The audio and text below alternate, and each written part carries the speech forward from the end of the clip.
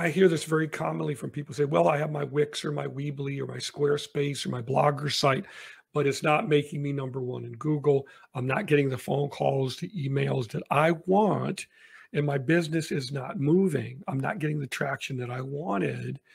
And what I say is, look, would you put the future of your business in an automated do it yourself program that doesn't know you, doesn't care about you, and sees 10 million or more people every day, and you're just another number to it.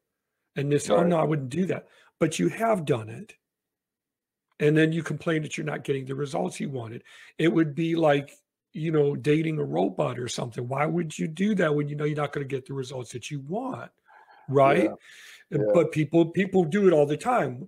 So what I always do to explain budgeting in a broad sense is to contextualize it. And I use what you just said. So when people ask me about budgeting, how do I budget? I say, well, first of all, you're not buying kumquats at a grocery store. You're not buying a single item. It's not a one and done.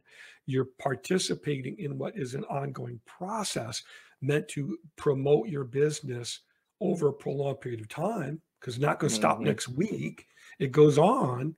You're promoting a business. So it's a service that is a process that continually needs fine tuning and updating and tweaking to make sure that you're getting out what you want.